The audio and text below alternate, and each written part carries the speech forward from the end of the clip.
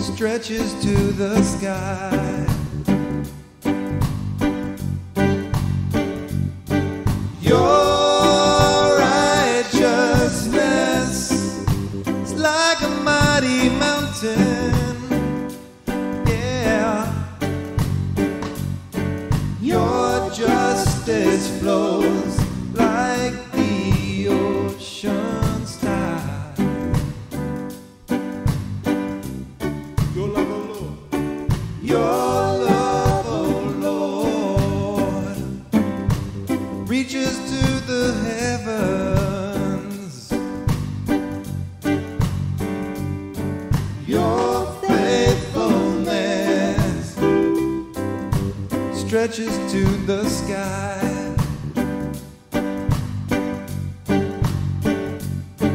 Your righteousness is like mighty mountains, yeah. Your justice flows like the ocean's tide. And I will lift my voice to worship you, my King. I will find my strength in the shadow of your wing.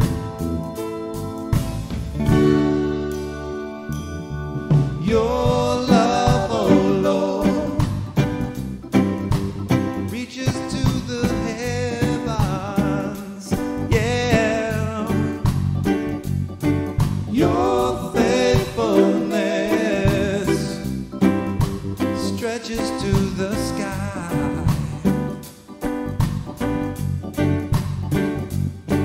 Your righteousness is like a mighty mountain, yeah. Your justice flows like the ocean's tide. I will lift my voice to worship you, my King. Yeah, I will find my strength in the shadow of your wing.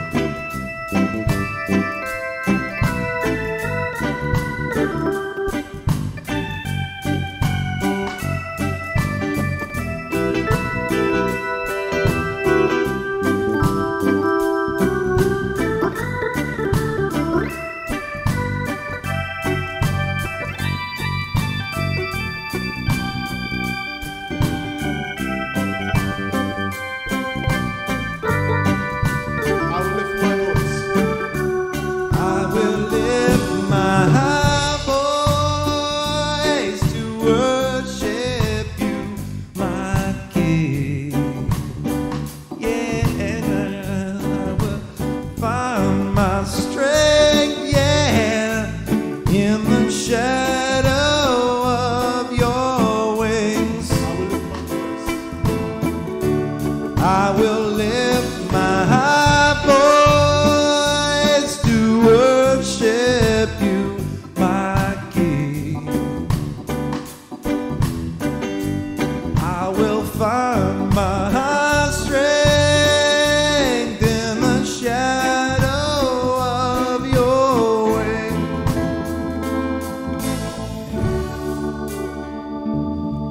Your love, oh Lord, reaches to the heavens, yeah. Your faithfulness stretches to the sky. you, Jesus. Amen. Thank you, Jesus.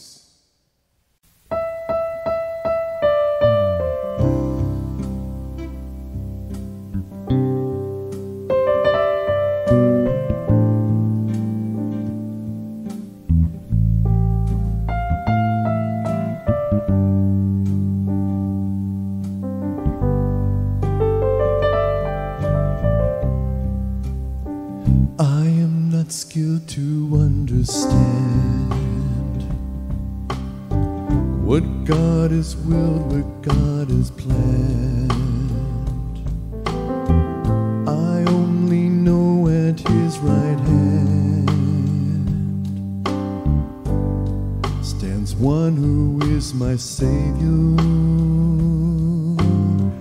I take Him at His word and deed.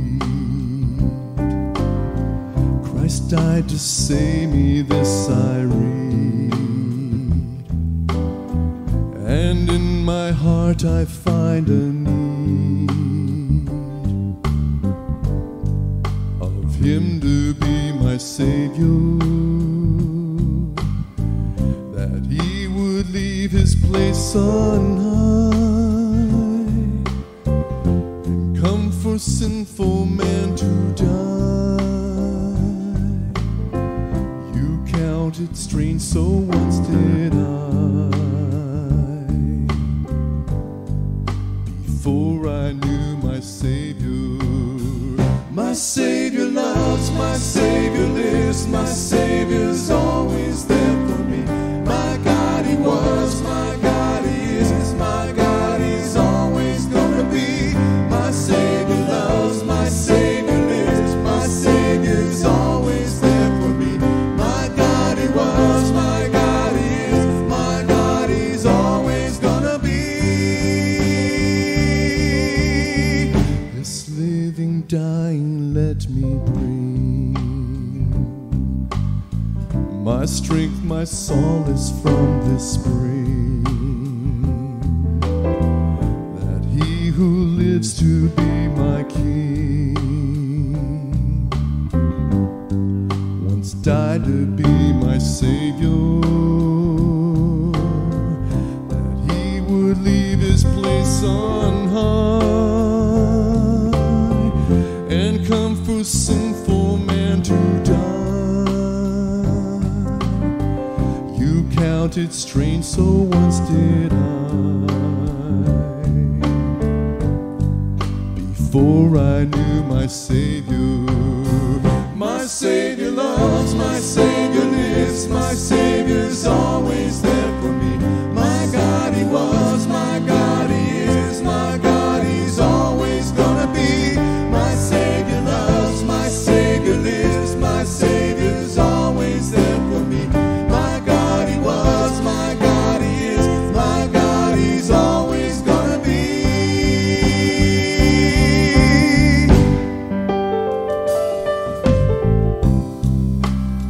Thank you, Jesus, for being in our lives. Especially at this time now, Lord, this crisis that we're in, Lord. We know you live, Father, Lord. We thank you, Jesus. My Savior loves, my Savior lives, my Savior's always there for me. My God He was, my God He is, my God He's always gonna be. My Savior loves, my Savior lives, my Savior's always there for me.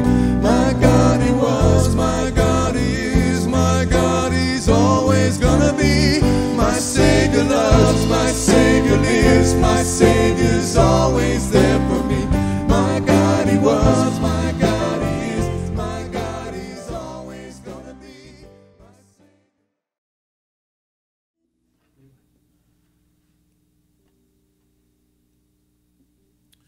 It would help if my microphone was switched on. Can everybody hear me? Welcome to Charter Oak Lighthouse. We're here to worship the Lord because that's what we were created to do. Amen. Yes, so without further ado,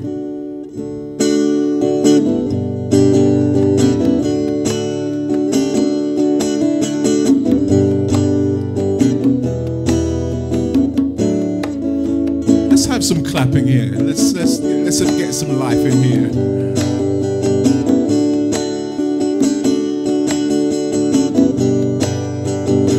Come, let us worship and bow down. It's Psalm 95:6. Come, let us worship and bow down. Let us kneel before the Lord our God, our Maker. Come, let us worship and bow down. Let us kneel before the Lord our God, our Maker. For He is our God, and we are the people of His pasture, and the sheep of His hand, just the sheep of His hand. That's how it goes. Come, let us worship and bow down.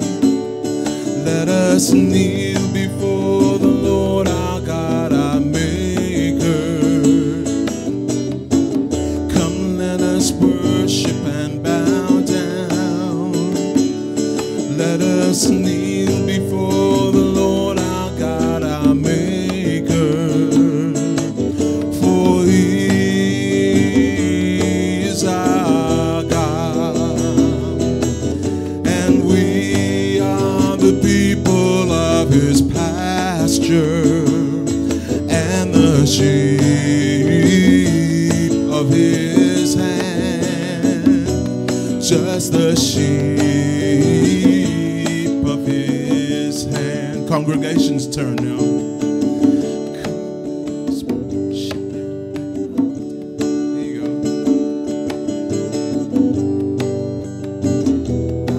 Our God, our Maker. Come, let us worship and bow down. Let us kneel before the Lord our God, our Maker. For He is our God, and we are the people of His pasture, and the sheep of His hand, just the sheep of His hand. Let's sing that again. Come, let us worship and bow down. Come, let us worship and bow down. Let us kneel before the Lord our God, our Maker. Come, let us worship and bow down. Let us kneel before the Lord our God, our Maker. For He is our God, and we are the people of His pasture, and the sheep of His hand, just the sheep of His hand, and the sheep of His hand, and the sheep of His hand, just the sheep of His hand.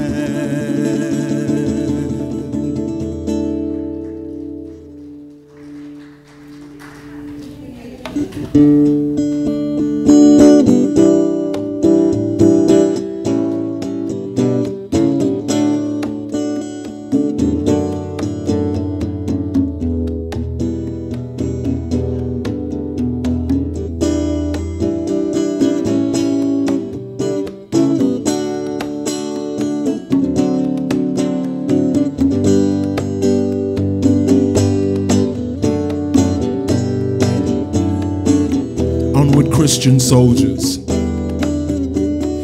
Onward, Christian soldiers, marching as to war, with the cross of Jesus going Christ the royal master leads against the foe, forward into battle, see his banners go. Onward Christian soldiers marching as to war, with the cross of Jesus going on before.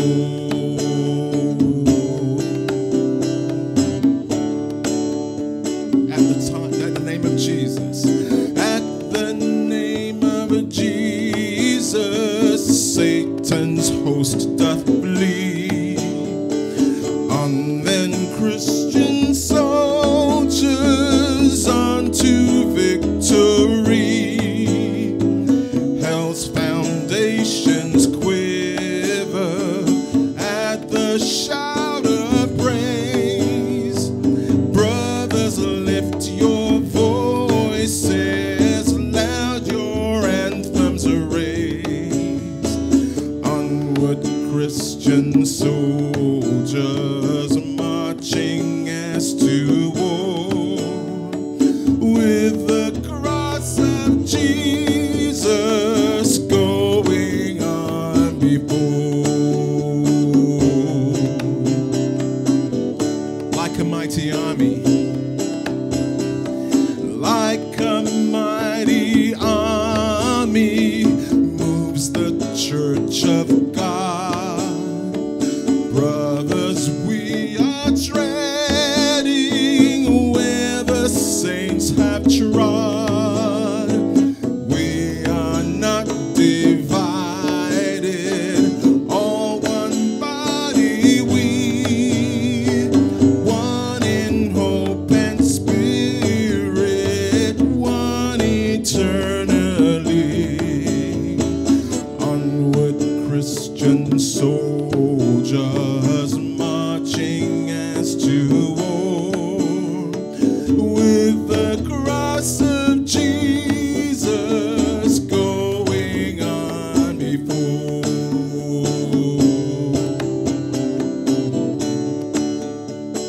Crowns and thrones may perish, crowns and thrones may perish, kingdoms rise and wane, but the church of Jesus constant will remain. Gates of hell can never against the church prevail. We have Christ's own promise, which can never fail. Onward Christian soldiers marching as to war, with the cross of Jesus going on before.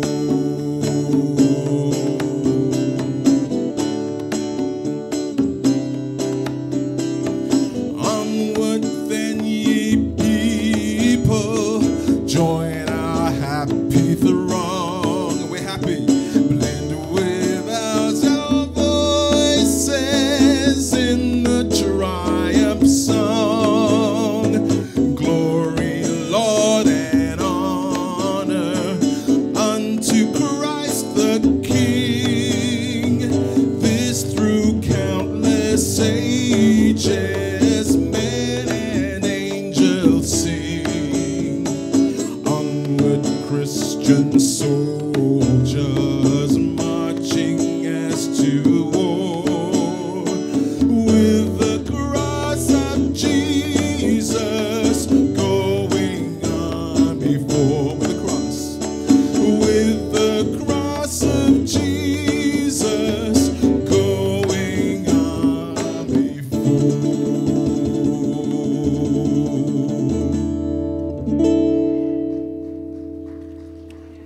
That reminds me of Ephesians 6, chapter 6, 10 through 18. The armor of God. Finally, be strong in the Lord and in the power of his might. Put on the full armor of God, so that you can take your stand against the devil's schemes. Amen. Amen.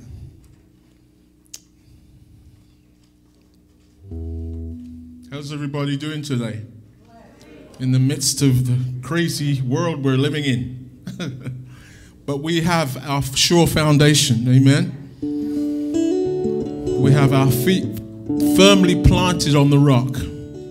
Unlike some who have their feet firmly planted in midair, you know. It's like, that's crazy. Thank you, Jesus, for being our foundation.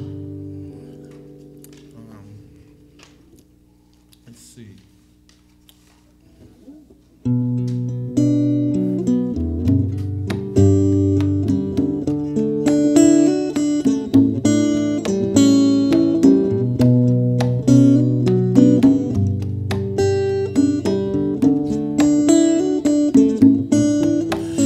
As we pray, the darkness turns to light.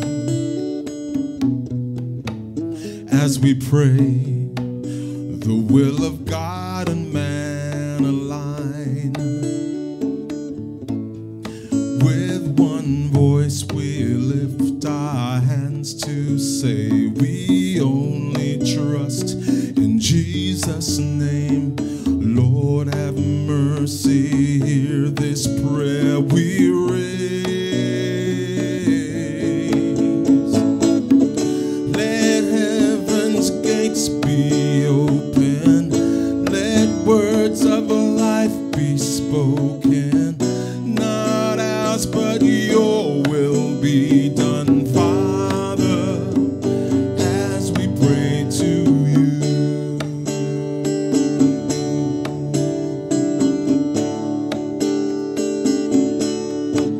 As we pray, the blind are given sight. As we pray, the heart of God and man unite. With one voice we lift our hands to say we only trust in Jesus' name. Lord, have mercy. Hear this prayer we raise. Let heaven's gates be open. Let words of life be spoken. Not ours, but your will be done, Father, as we pray to you. Bring freedom and forgiveness. Bring healing and repentance, for only you can save us, Father, as we pray to you.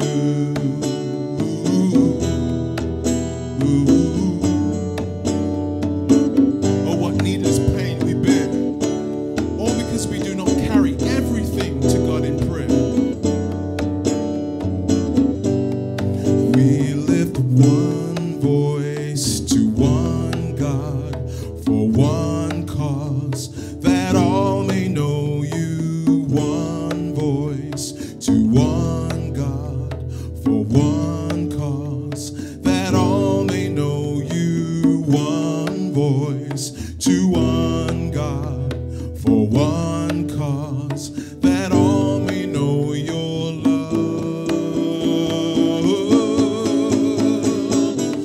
Let heaven's gates be open, let words of life be spoken, not ours but your will be done, Father, as we pray to you. Bring freedom and forgiveness, bring healing and repentance, for only you can save us, Father, as we pray to you.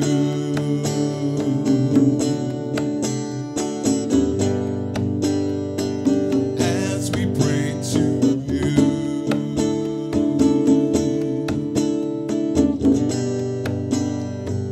As we pray to you.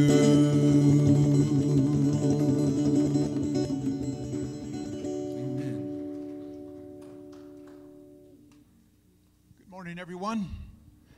Thank you for joining us this morning. For those of you who are joining via live stream, we welcome you. Good morning, everyone.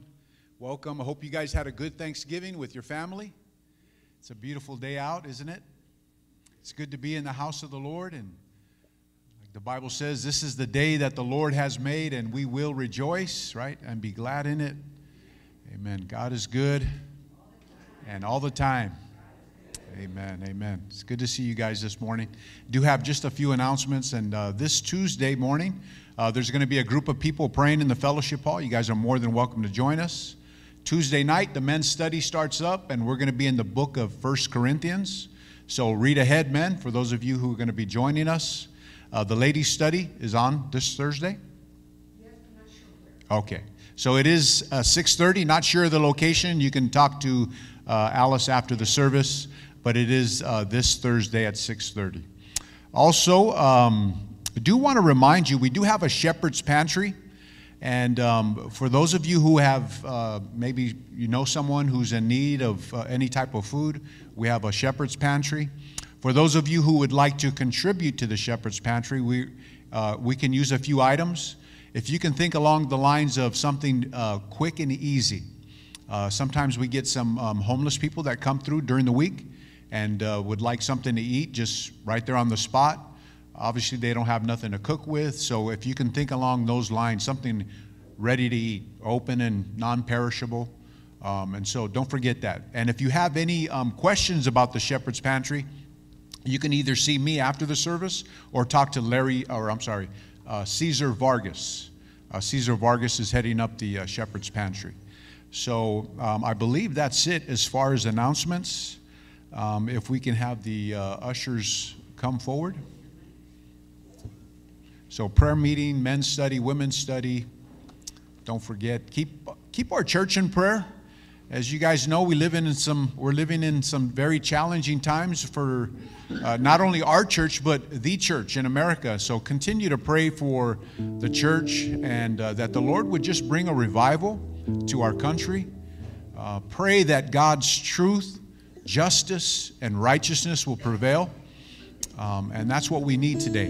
We need truth, and so pray for revival in our country and in our community. We need revival, amen.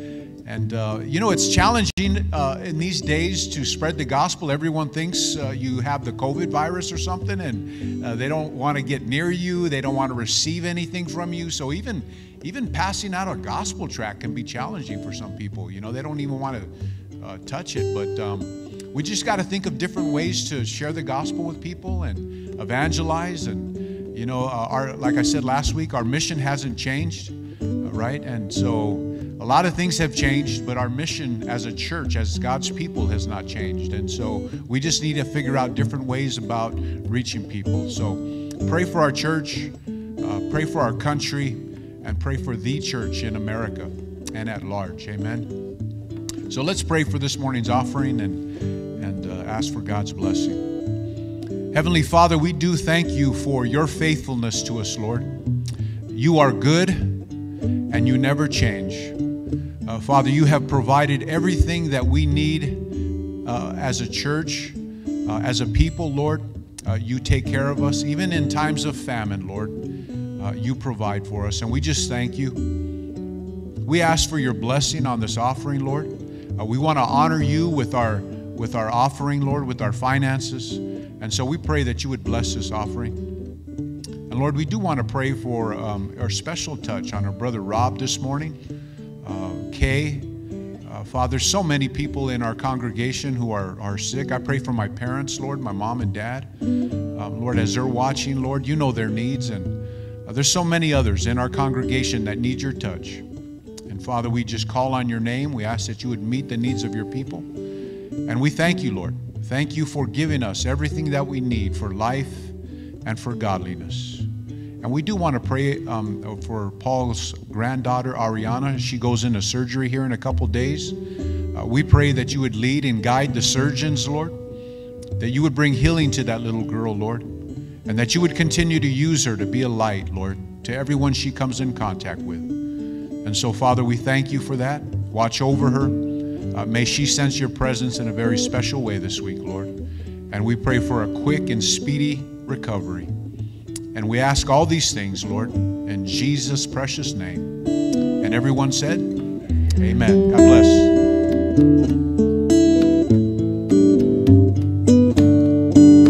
Light of the world, you step down into darkness.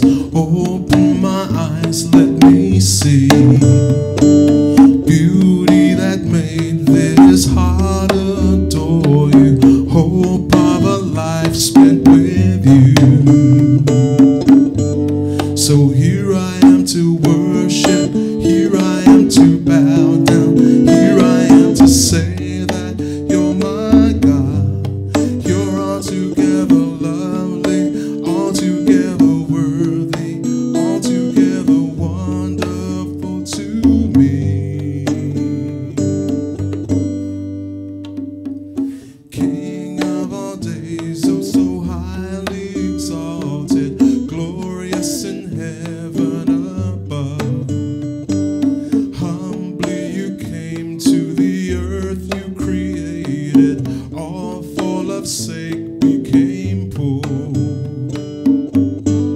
So here I am to worship, here I am to bow down, here I am to say that you're my God. You're altogether lovely, altogether worthy, altogether wonderful to me. And I'll never know how much it cost to see my sin upon that cross.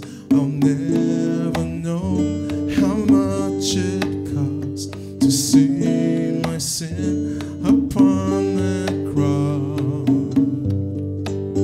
In my life, Lord, be glorified. In my life, Lord, be glorified. Be glorified in my life, Lord, be glorified today. In my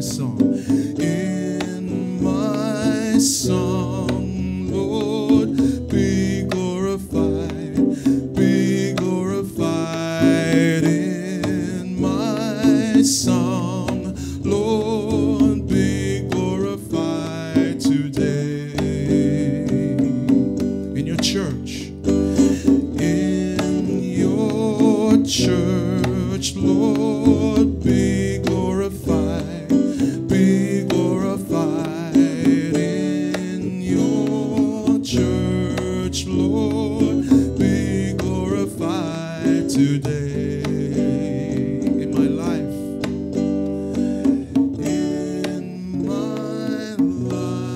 Lord, be glorified.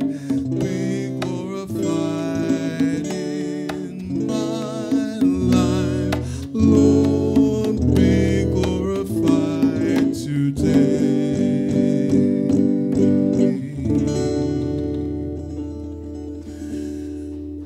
This time we'd like to dismiss the children and the teens. And I think we're going to have a short video presentation here.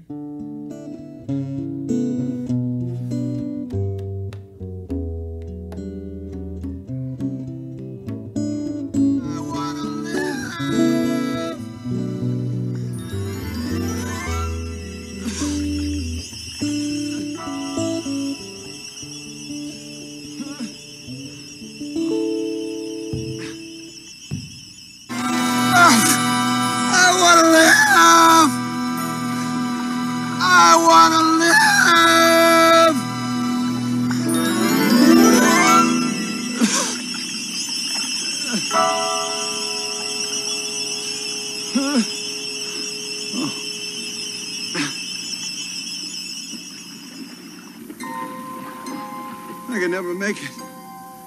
Help me, Lord. Please. I promise not to try and kill myself anymore. Save me, and I swear I'll be a better father. I'll be a better man. I'll be a better everything. All I ask is, make me a better swimmer. Oh, God. I can't do this to Julie. We can't do this to Julie.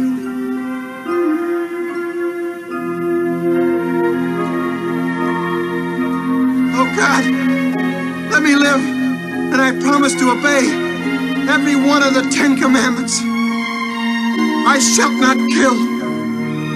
I shall not commit adultery. I shall not. I'll learn the 10 Commandments, and then I'll obey every one of them. Just get me back to the beach. I'll be honest in business. I promise not to sell lakeside lots unless there's a lake around. I want to see another sunrise. I want to see another sunset. It was a mistake, God. I never really wanted to kill myself. I just wanted to get your attention. Help me make it. I'll give you 50% of everything I make. 50%, God. I want to point out that nobody gives 50%. I'm talking gross, God.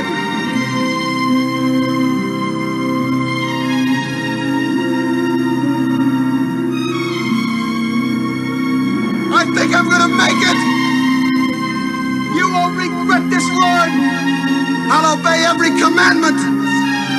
I'll see my parents more often.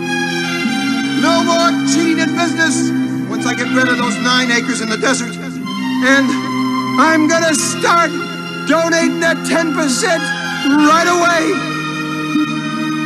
I know I said 50%, Lord, but 10% to start. If you don't want your 10%, then don't take it. I know it was you that saved me, but it was also you that made me sick.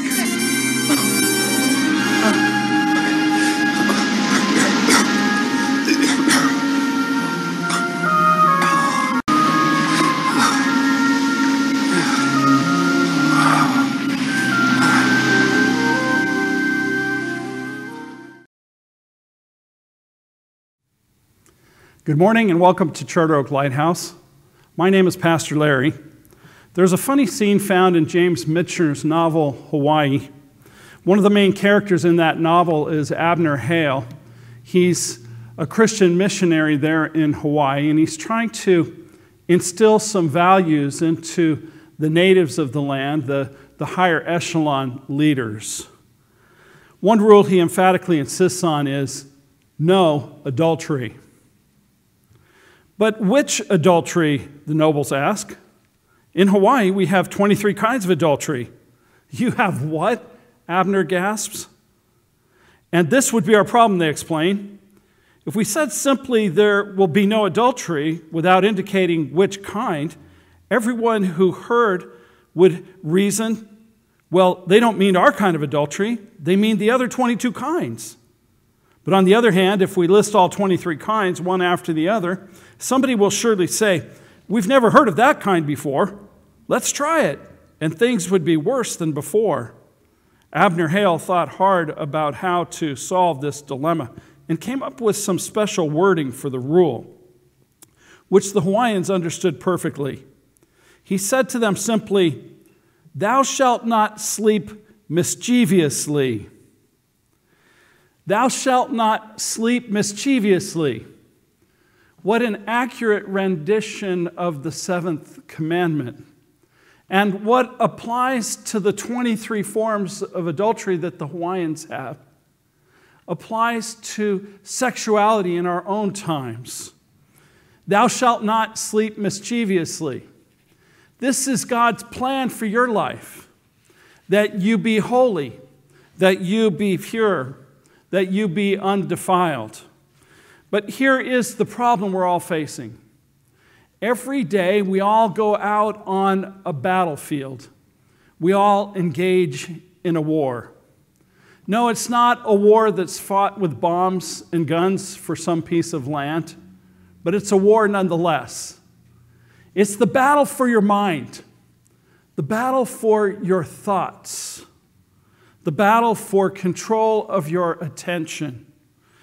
And in no area is this battle waged more fiercely than in the area of our sexuality. We're living in a world that is over-sexualized. Why?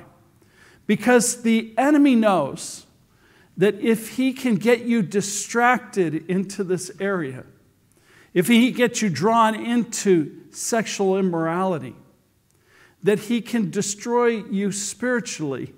He can make you ineffective spiritually. So the enemy then has filled our world with all sorts of temptations, with all sorts of sexual traps. Satan knows that this is the winning strategy when it comes to human beings.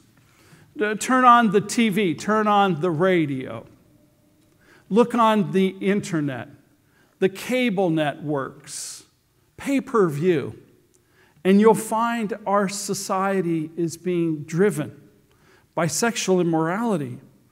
All around us, there's depictions of sexually immoral acts, promotion of sexually immoral acts, homosexuality, bisexuality, fornication, all manner of perversion. It's being promoted before us. And the goal is to get you to buy into it, to accept it, to participate in it. Why? Because the enemy knows that he can conquer you through this. He can separate you from a holy God, and then he can destroy your life. A pastor named Brian Larson related this story. Temptation is always seductive, and so we can hardly have too many reminders of Satan's purpose in it. Last week, I had a simple reminder. I was at a party over lunch with a dozen of my fellow workers. It was a warm Chicago day in early September, and we had the windows wide open. Soon a bee found its way in, and after buzzing near me, it landed on some food on the table. One of my colleagues a few chairs away took hold of an empty bottle of sparkling grape juice and put the mouth of the bottle near the bee. When she did that, I expected the bee to be startled and to fly away for its own safety, as a butterfly might do. Instead, without a moment's hesitation, the bee flew to the mouth of the bottle as if it had done this 100 times before, and climbed inside the narrow opening. Immediately, my colleague put the cap on the bottle and screwed it shut. The bee spent the rest of our party drinking at the bottom of the bottle. As far as I know, the bee was never released. What was my colleague's purpose in luring the bee into the bottle? Was she concerned about the bee? Wanted it to enjoy our hospitality and have plenty to drink? No, she dislikes bees. Her purpose was to capture and control. The bee had flown into her trap. When Satan incites us to indulge in the pleasures of this world in a manner that oversteps God's commands, what is his purpose? Is he concerned that we might miss out on the good things of God? No, he despises human beings. He despises us. His purpose is capture and control. We must never forget that when we follow him, we walk into his trap. When the tempter comes around, it's better to have the instincts of a butterfly than a bee. Why is it that America is being so morally out of control? Why is it that so many lives are crippled and destroyed around us? It's because we've abandoned the 10 Commandments. And in particular, we've abandoned the 7th Commandment. Our failure to live by these commands has had grave consequences for our nation. Would you open your Bibles with me to Exodus chapter 14, and let's take a look at this most vital of commandments. What is the 7th commandment, and what does it mean? In the Hebrew, it simply states, Lo tina'ap. In English, this command is simply translated, you shall not commit adultery. Na'ap speaks of marital unfaithfulness, typically of a married person lying with someone they're not married to. The word used in the Bible for sexual unfaithfulness is na'ap. The Lord uses this word to describe Israel when they chase after false gods. They are committing spiritual adultery. Now, in the past, I would encounter this command, and I would wonder, well, why did God elevate this particular prohibition on sexual sin and place it within the 10 Commandments? Why not one of the other prohibitions? Why not one of the other sexual sins? The answer that I've come up with as to the why question here is quite simple and yet profound. God focuses on the issue of adultery in the 10 Commandments because I believe it is an issue that embraces the entirety of our sexuality. In saying you shall not commit adultery, God is really saying that our sexuality is to be exercised within the bonds of marriage. He's saying that human sexuality was intended to find its expression within marriage. Human sexuality is intended to find its expression within that very special relationship. So then in that vein, God chooses to focus here on the marital relationship because this is the proper conduit for our sexual behavior. Thus, the prohibition, you shall not commit adultery, is a call to faithfulness to our marital partner. And when you think about it, then, any sexuality that is expressed outside of the marital relationship is some form of adultery. Now, how far does this command go? Well, I see it embracing the entirety of our sexuality. This command covers it all. Now, there might be those people out there who say to me, well, Pastor, fornication is not adultery. How is fornication covered under this command? How is the idea of two people having sex outside of marriage covered by this command? Well, if you give yourself to another person, then you are being unfaithful to your future husband or bride. If you give yourself to another person outside of the bonds of marriage, then you are being unfaithful to that relationship that God has in mind for you, that God has planned for you. So therefore, any sexual expression that's not contained within the marital relationship is really a form of adultery, and it's wrong. So fornication, sex outside of marriage, is wrong. It violates that marital relationship that God wants you to have. Homosexuality is wrong. Prostitution is wrong. Bestiality is wrong. Pornography is wrong. However, it violates God's plan for your sexuality, then it is wrong. Whatever violates the sanctity of the marriage relationship is wrong. Jesus goes so far as to raise this sin to the level of a mental construct and not just a physical acting out. Jesus declared in Matthew 5:27 and following, "You have heard that it was said to those of old, 'You shall not commit adultery.'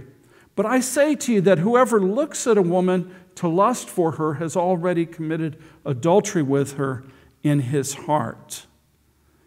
In other words, if you entertain sexual thoughts for anyone who is not your mate, then Jesus says that is sin. As one theologian put it, sexual intercourse outside of marriage is always wrong. Why? Because those who indulge in it are trying to isolate one aspect of union, the physical, from all the other aspects that were intended to make a total union of two people. There is nothing wrong with sexual pleasure any more than there is with the pleasure of eating.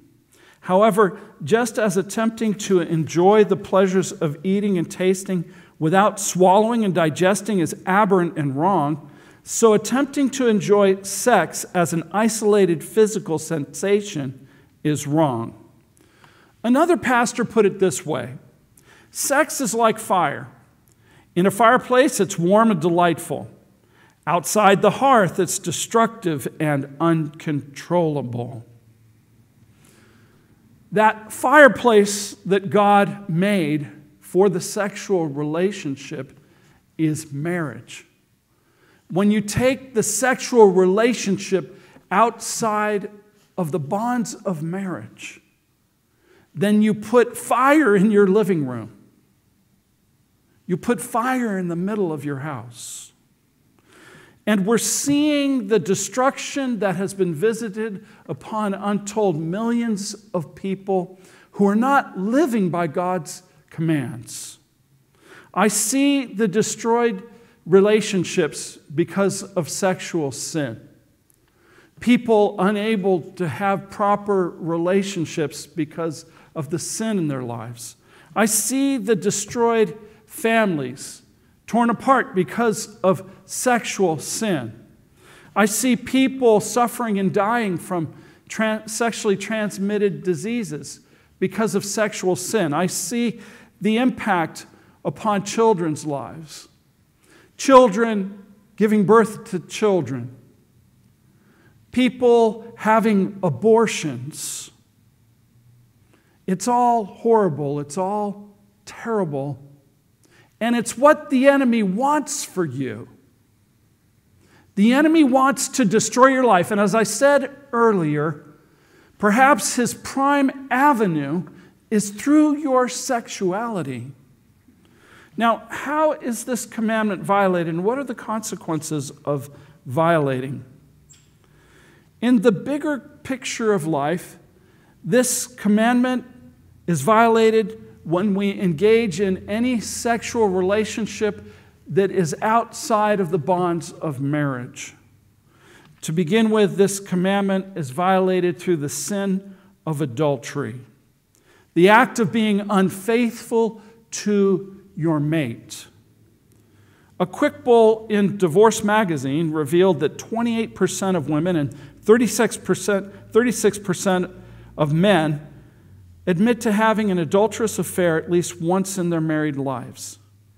Estimates of infidelity have been as high as 60% in men and 40% in women. In the same poll, it was revealed that 68% of men said they would leave their partner if they discovered they were having an affair. 79% of the women said the same thing. As we just saw, Jesus' definition of adultery includes unfaithful thoughts and mental fantasies.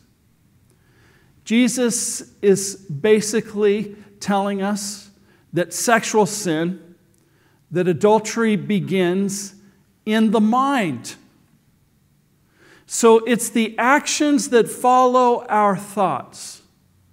And when we give in to those lustful desirings, when we allow those lustful desirings to roll through our thought process, then it can give birth to sexual sin and to adultery. So the real battle over adultery, the real battle over sexual sin, begins in the mind. You must clean up your mind in order to conquer this sin. Well, how do we do that, Pastor? We do that by submitting ourselves to our Lord and Savior, allowing the Holy Spirit to make us holy, focusing our attention on God's Word, filling our minds with pure thoughts and holiness and obedience to the Lord. So our thought life matters. It makes a tremendous difference. And adultery breaks then the bond of trust between a married couple.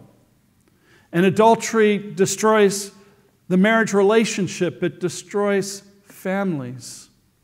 It destroys nations, really. The marriage relationship is the bedrock upon which a civil society is based. Now, a second way in which the seventh commandment is violated is through the sin of fornication, which is defined as having sex outside of the bonds of marriage. The Apostle Paul sternly warns that people who live in a lifestyle of unrepentant fornication will not enter into the kingdom of God. 1 Corinthians chapter 6, beginning in verse 9, Paul says this, "Do you not know that the unrighteous will not inherit the kingdom of God? Do not be deceived. Neither fornicators, nor idolaters, nor adulterers, nor homosexuals, nor sodomites, nor thieves, nor covetous, nor drunkards, nor revilers, nor extortioners will inherit the kingdom of God. And such were some of you, but you were washed, you were sanctified, you were justified in the name of the Lord Jesus and by the Spirit of our God." These are strong words and not to be taken lightly. Think about it.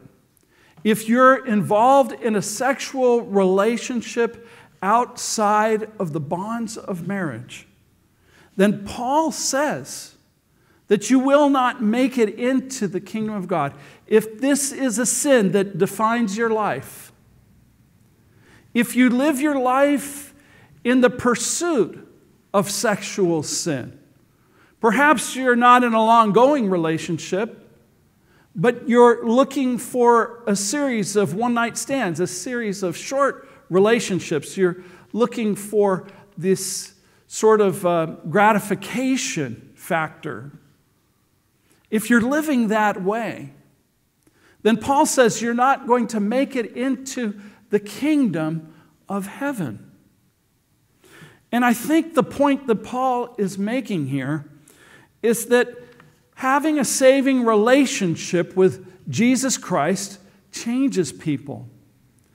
It's impossible for you to have a saving relationship and not be changed by it, not be transformed by it. When Jesus gets a hold of your life, He changes you. And so if you're involved in these gross sins, fornication, adultery, homosexuality, he lists a number of things there, thievery. If you're involved in extortion, which would really tie into sort of gang activity, all of these different things as a lifestyle, as a way of living, then you will not make it into the kingdom. Why? Because I think he's really saying you're not really saved. When you're saved in Jesus Christ, then, you will want to obey Him, and these sorts of sins are going to fall away.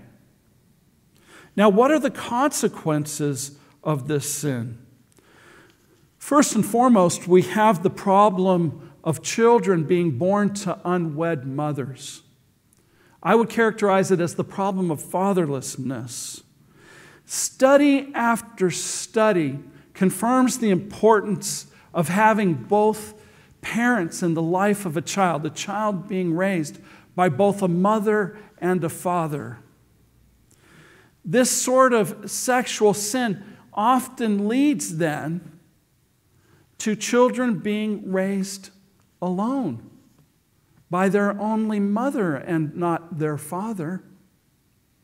So it breaks up the home. It destroys the home. What is the most important factor that leads to children being growing up in poverty?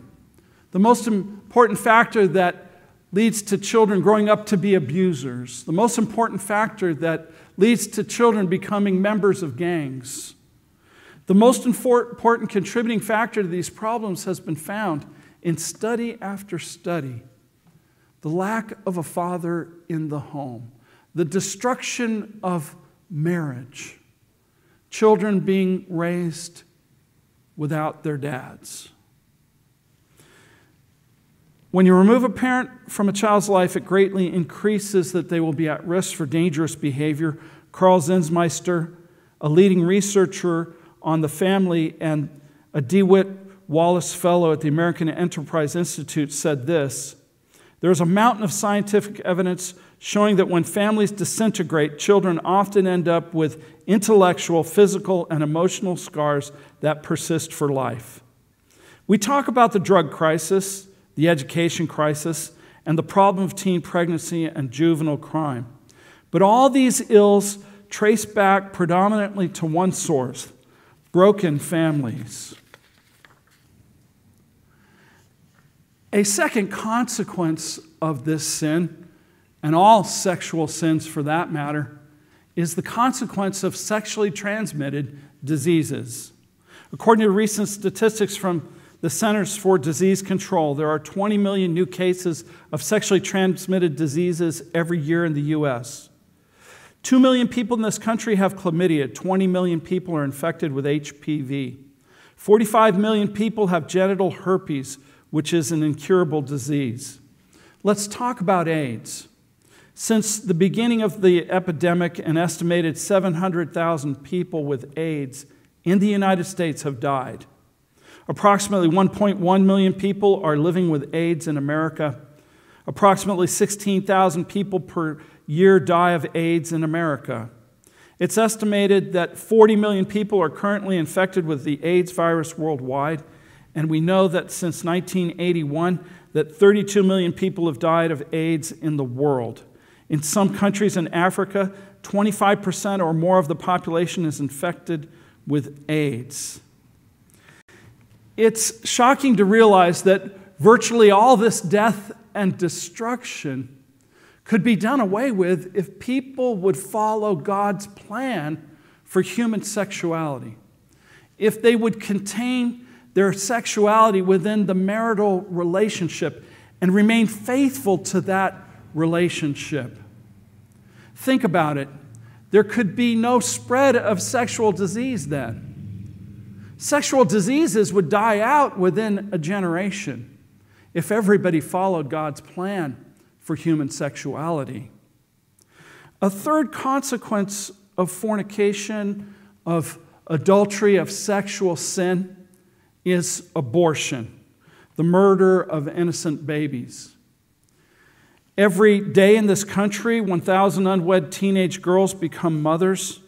Every year, approximately 1 million babies are slaughtered on the altar of abortion. Over 99% of these abortions are performed merely for what is euphemistically called the mother's convenience. A fourth consequence of this sexual sin is that it doesn't deliver the satisfaction that people think they will get out of it. And that is true for all the other sexual sins. A recent survey of sexuality, which was called the most authoritative ever by U.S. News and World Report, provided some very eye-opening answers. Researchers at SUNY Stony Brook and the University of Chicago found that of all sexually active people, the people who report being the most physically pleased and emotionally satisfied were married couples. These researchers found that not only is sex better in marriage, but it is best if you have only one sexual partner in a lifetime. Physical and emotional satisfaction started to decline when people had more than one sexual partners, the researchers stated. UCLA researchers reported cohabitators experienced significantly more difficulty in subsequent marriages with issues of adultery, alcohol, drugs, and independence than couples who had not cohabitated. In fact, marriages preceded by cohabitation are 50 to 100% more likely to break up than those marriages that are not preceded by cohabitation. Another way in which this sin is violated is through the sin of homosexuality. To better understand this point, we must begin by understanding that the Bible condemns homosexuality as a serious sin. As we discussed in our examination of the 5th Commandment, God has some very strong words about homosexuality and places a very strong prohibition against it. Let's briefly review what the Bible has to say. In Leviticus chapter 18, verse 22, the Lord says, "You shall not lie with a male as with a woman. It is an abomination." In Leviticus chapter 20, he lays down this penalty. "If a man lies with a male as he lies with a woman, both of them have committed an abomination. They shall surely be put to death. Their blood shall be upon them." In 1 Timothy chapter 1, the Apostle Paul says this, "But we know that the law is good if one uses it lawfully, knowing this, that the law is not made for a righteous person, but for the lawless and insubordinate, for the ungodly and for sinners, for the unholy and profane, for murderers of fathers and murderers of mothers, for manslayers, for fornicators, for sodomites, for kidnappers, for liars, for perjurers, and if there is any other thing that is contrary to sound doctrine, according to the glorious gospel of the blessed God, which was committed to my trust." So Paul in the New Testament confirms that homosexuality continues to be a grave sin, that it's not done away with, that the condemnation of it proceeds. In Romans chapter 1, verses 26 and 27, Paul presents homosexuality as the ultimate perversion of God's plan and design for human sexuality. In those verses, Paul tells us that homosexuality is a crime against nature. It's a crime, in other words, against God's physical plan for us all. In verse 26 of Romans 1, Paul says this, "For this reason God gave them up to vile passions, for even their women exchanged the natural use for what is against nature. Likewise also the men, leaving the natural use of the woman, burned in their lust for one another, men with men, committing what is shameful and receiving in themselves that penalty of their error which was due."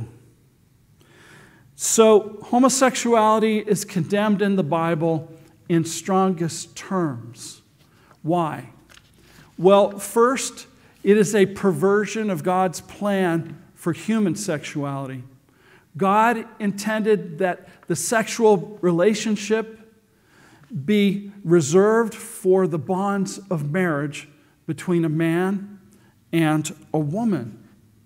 So homosexuality then does not fulfill God's plan. It is a perversion of it. Now, it's also a grave sin because the Bible tells us that it is a violation of God's plan for us on a physical level. He intended us to have a sexual relationship with a member of the opposite sex within marriage. And that is His plan for our sexuality. We are to enjoy our sexuality within the bonds of that relationship. So, from God's perspective, a man marrying a man does not qualify as a marriage. A woman marrying a woman does not qualify as a marriage. In Matthew chapter 19, the Pharisees asked Jesus, "Is it lawful for a man to divorce his wife for just any reason?" Jesus responded, "Have you not read that He who made them at the beginning made them male and female? And said, for this reason a man shall leave his father and mother and be joined to his wife, and the two shall become one flesh? So then they are no longer two, but one flesh. Therefore what God has joined together, let not man separate." So Jesus emphasizes the biblical truth that marriage can only be between a man and a woman. That is God's intent. That is God's plan. God is the one who designed us for marriage. God is the one who instituted marriage in the human world. We go all the way back to the book of Genesis, And God brings the woman to the man and joins them together. And that is the definition of marriage from the very beginning. So any other sort of union is not a true marriage. Any other sort of union is not what God designed. Now, there are very serious consequences for homosexual behavior. Paul says that they receive in themselves, this is in verse 27 of Romans 1, that they receive in themselves the penalty of their error which was due. According to the DC Family Research Council, which itself cited dozens of other experts and studies, they said this: the average age of a man dying of AIDS is 40. The average age of a male homosexual dying of all causes is in the mid-40s. Obituaries in the gay press suggest that the gay lifestyle cuts 20 years off one's life expectancy. This is from a Washington News article. A new study which analyzed tens of thousands of gay obituaries and compared them with AIDS death from the Centers of Disease Control has shown that the life expectancy for homosexuals is about 20 years shorter than the general public. The study, entitled Gay Obituaries Closely Track the Officially Reported Deaths from AIDS, has been published in Psychological Reports. So homosexuality then brings on serious consequences. And there are some other statistics that are very shocking. Homosexual men are 3 times as likely to have alcohol and drug abuse problems. They are 14 times more likely to have had syphilis, 23 more times likely to have contracted a venereal disease, and they are thousands of times more likely to have contracted AIDS. Homosexual men are 50 times more likely to be murdered than the general population. They are 60 times more likely to commit suicide. They are 45 times more likely to die in an auto accident. Wow. Now I want to ask you a question. Forget what God says, forget what the Bible says, but if we love our friends and our family, would we want to encourage them into a homosexual lifestyle, knowing that there are all of these very serious consequences to it? Now, how then do we keep this commandment, and what are the blessings of keeping it? The 7th commandment says, "You shall not commit adultery."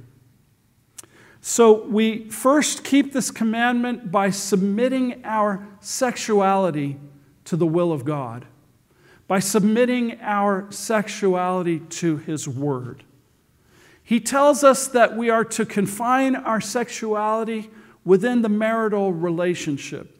There is to be no adultery. There is to be no unfaithfulness to our mate. We are to reserve ourselves for our mate. So we are first to submit to God's will. In Genesis chapter 1, verse 28, the Lord said to the first man and the first woman, "Be fruitful and multiply, fill the earth and subdue it." So He designed this very special relationship in our lives with purposes in mind. The first being the propagation of the human race. And so as we then obey this command, then we actually keep the human race alive. And then He desired that men and women would share a very special intimacy with each other that they share with no one else. And that special intimacy would bring them together, would bind them together in a very special way. As it is written in Genesis 2:24, "Therefore a man shall leave his father and mother and be joined to his wife, and they shall become one flesh." So to achieve our goal, God's goal for our sexual relationship, we must submit to Him.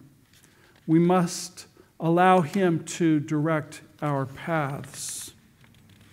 Let's talk about the blessings of keeping this command. When we keep this command first, our sexual relationships will be clean. It will be holy. There will be no guilt or shame involved. As the husband and wife come together in God's purpose for their lives, then everything is right. In Hebrews chapter 13, verse 4, we're told marriage is honorable among all, and the bed undefiled. But fornicators and adulterers God will judge.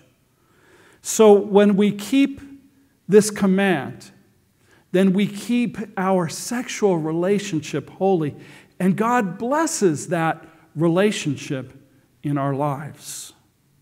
Secondly, obeying this command builds up a marriage rather than tears it down.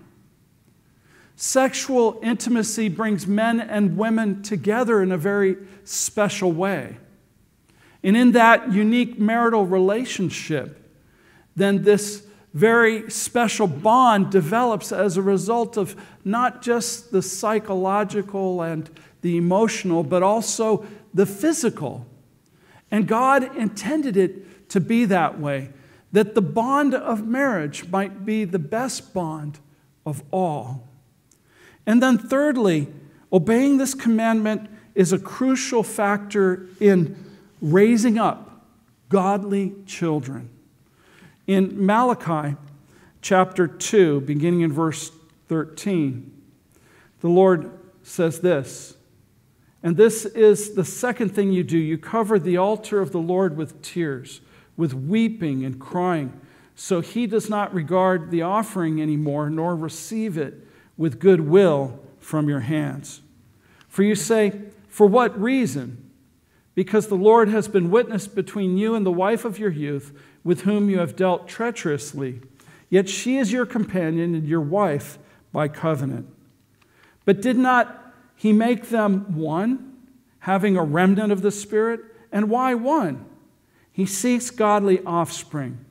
Therefore take heed to your spirit, and let none deal treacherously with the wife of his youth. For the Lord God of Israel says that he hates divorce, for it covers one's garment with violence, says the Lord of hosts. Therefore take heed to your spirit, that you do not deal treacherously. So then, this commandment is a crucial factor in raising godly children. The Bible tells us that a large purpose, a large reason for God creating the sexual relationship between a husband and a wife is that they might raise up godly offspring. That the bond that they have together, the love for one another, the love that they have for God, might be passed on to their children. That they might be godly examples to their children. That they would raise their children up in the fear and the admonition of the Lord. So a solid relationship between a husband and a wife is a building block upon which godly children are raised. The 7th commandment states clearly and emphatically, you shall not commit adultery. And in saying you shall not commit adultery, God is really saying that your sexuality is to be contained within the marriage relationship. That his plan for you is that you would have a relationship with someone of the opposite sex, and that you would be bound together in marriage, and that you would experience all of the blessings then that come with that wonderful bond that God has designed you for, and that wonderful bond that God has initiated. Now, many have looked on this command and said, well, God is just out to spoil our fun. All of the commands that he makes in the area of sexuality just show that he's sort of a cosmic killjoy. He's squeamish and stuffy. He's prudish. But what we've studied this morning reveals God's reason for restricting sex to marriage. As a loving father, you see, he wants what is best for his children. He wants his children to have the very best. And he knows that what is best for you is the marriage relationship. He doesn't want you to spend your life going through dead-end relationships, meaningless relationships, emotional and psychological trauma. This all comes with sexual relationships that are outside of marriage. No, the Lord God loves us, and he wants us to have the very best and the most fulfilling relationships possible. And that is what marriage is all about. Now, in light of this, I'd like to conclude by challenging us with something the Apostle Paul wrote. It's in 1 Corinthians chapter 6. Now, the body is not for sexual immorality, but for the Lord, and the Lord for the body. And God both raised up the Lord and will raise us up by his power. Do you not know that your bodies are members of Christ? Shall I then take the members of Christ and make them members of a harlot? Certainly not. Or do you not know that he who is joined to a harlot is one body with her? For the two, he says, shall become one flesh.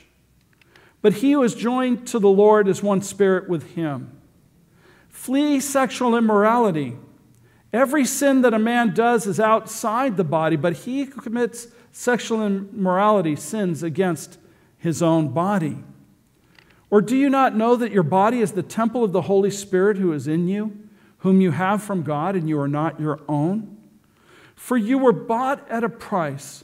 Therefore, glorify God in your body and in your spirit, which are God's. Today, we are engaged in a war, as I said at the very beginning of this message. It's a war for your thoughts. A war for control of your mind. A war for control of your sexuality. The enemy is running to and fro, seeking whom he may devour. He has filled the world with all of his temptations. He has filled the world with all of his snares and all of his traps. He wants to destroy you. My hope is that you will submit your life to the Lord Jesus Christ, that you will make him your Lord and your Savior, and that you will allow him to cleanse you, to lead you, and to guide you into a wonderful and fulfilling life. Let's bow our heads and our hearts. Father, we come before you this morning and we thank you for this command, what it means to us, and how important it is to us. Father, we need to submit our sexual relationships to you. We need to submit our sexual relationships to your plan of marriage. Help us, Father God, to see how important this is, Father, and what a blessing it will be in our lives. I pray for those who might be involved in sexual sin right now. I'd like to just take a moment for you to examine your heart while we have our heads bowed in prayer. Is there anything that you need to confess to the Lord? Is there an unholy sexual relationship in your life that must go? Consider your ways before him right now.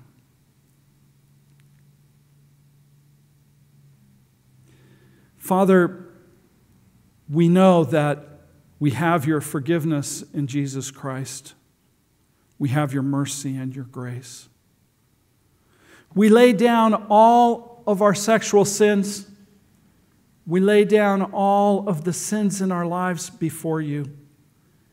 And we ask, Father, that you would cleanse us from them and help us to walk in holiness and in righteousness. While you have your head bowed, I want to offer the Lord Jesus Christ to you because he is the means by which we will be washed and made clean. He is the one who can change and transform our hearts and our thoughts. If you want to receive Jesus as your Lord and your Savior, you can do that by submitting your life to him right now. Surrender your heart to him. And you can confess that through this simple prayer, if you will repeat after me.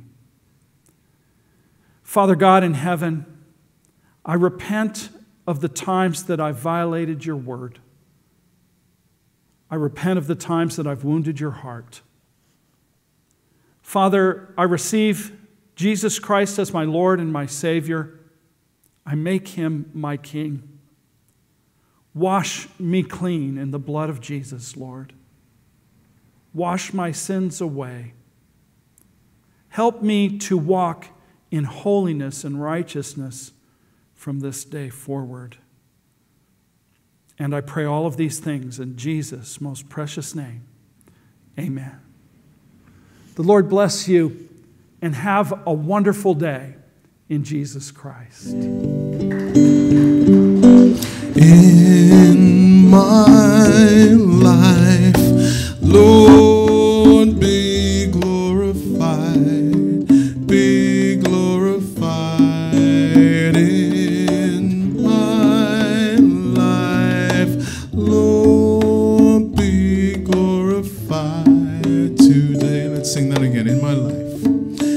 In my life, Lord, be glorified, be glorified. In my life, Lord, be glorified today. In my song, Lord, in my song, Lord, be glorified, be glorified. In my song, Lord, be glorified today. Let's worship him in response to that message that we just heard. In my song, Lord, be glorified, be glorified. In my song, Lord, be glorified today. In your church, Lord. In your church, Lord, be glorified, be glorified. In your church, Lord, be glorified today. In my life.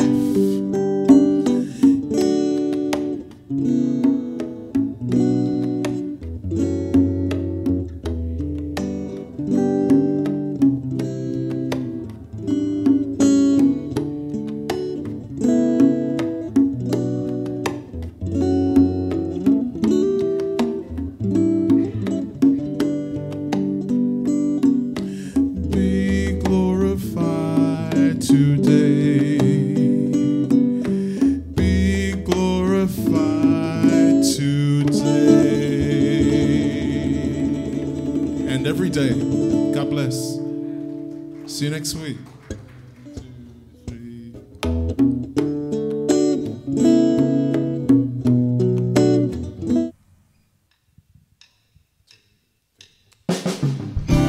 I could sing of your love forever.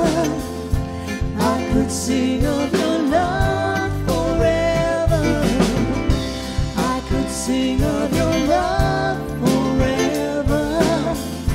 I could sing of your love forever.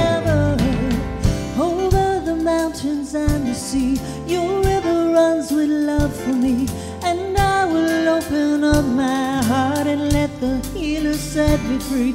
I'm happy to be